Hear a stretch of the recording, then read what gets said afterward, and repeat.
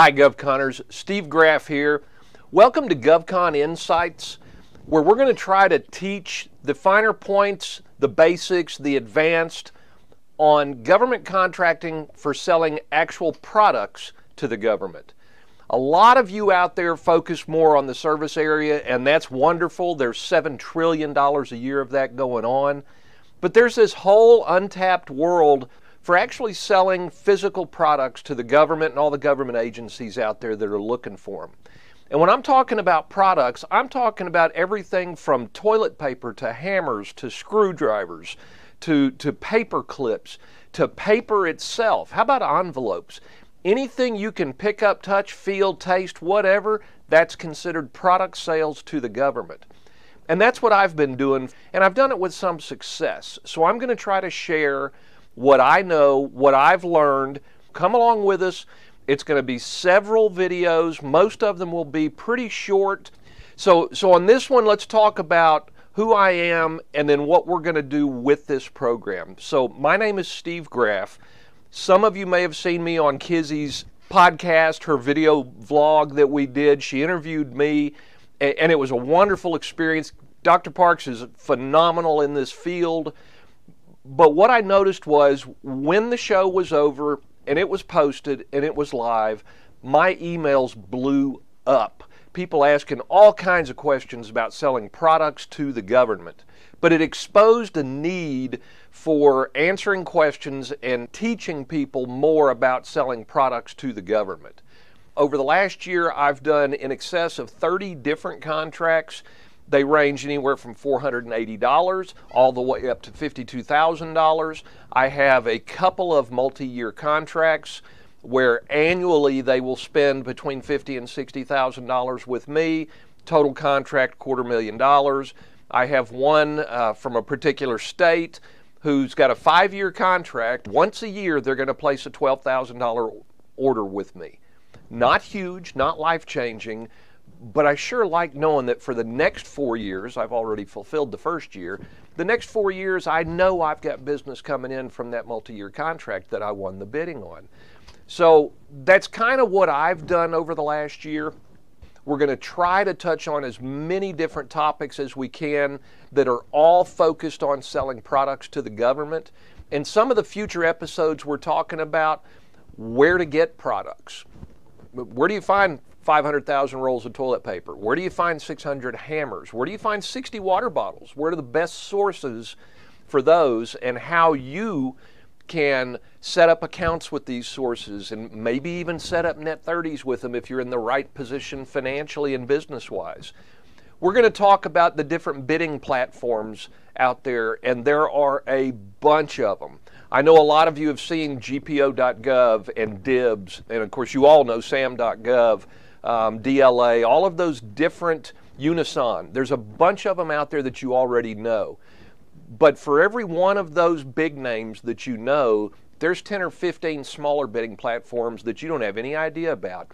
And I'm here to tell you about a lot of those. I don't know all of them. I'm still being exposed to new ones every day I'm doing this. So I'm going to tell you how to get in with those smaller bidding platforms that may give you a much better chance to win bids, because instead of bidding against 120 different companies on the federal platforms, you may be bidding against 3 companies on those smaller platforms for the same type of contracts that you get elsewhere. Once we get through that, I'm actually going to show you how to submit bids. Now, there's a bunch of different types of bids you can submit. The easiest ones, the simple electronic digital RFQs, are you enter your price, your terms, click submit, and you're done. It's 30 seconds or less once you've got your information put together. The other ones, and some of these multi-year deals I've won, require a full RFP. Now, RFPs so far for me have been different for every one I've turned in. And they're different because each buying agency has their own specifications for an RFP and what you need to put in it. They set up their own table of contents, and you follow their guidelines for that RFP. I've had RFPs that were 5 pages long. I've had RFPs that were 35 pages long. So we'll go into that into a future episode.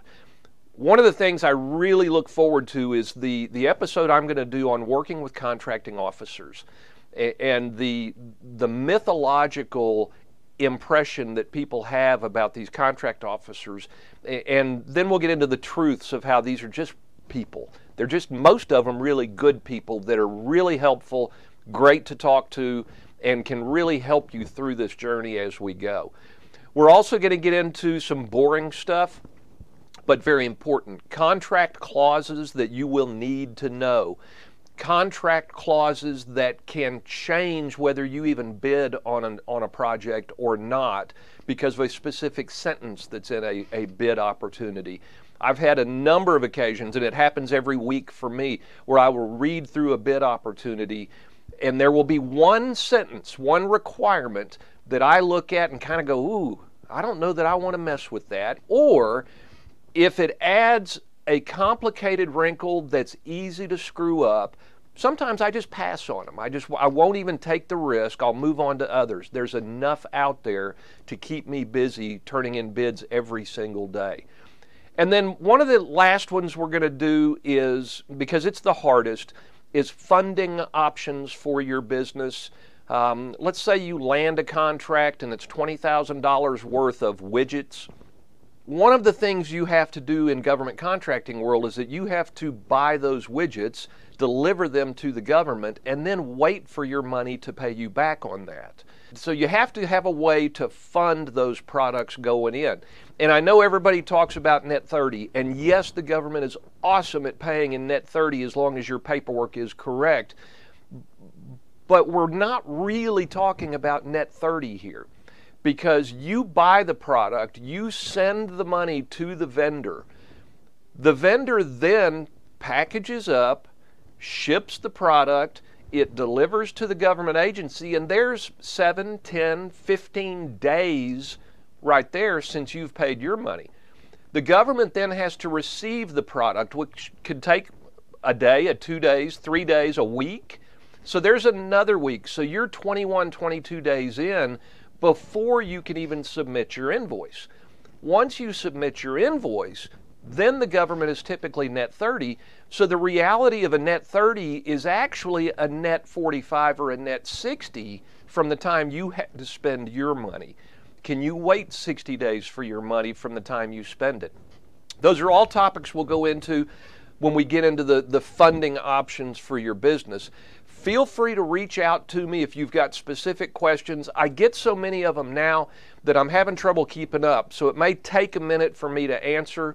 Thanks for listening to this one. Let me know in the meantime if there's anything I can help with, and I'll start putting out these videos hopefully as quickly as I can over the next couple of weeks, and see if we can't get this ball rolling and get your education up to snuff and get you bidding on contracts, and more importantly, get you winning some contracts. Thanks for listening. Now go have the best day ever.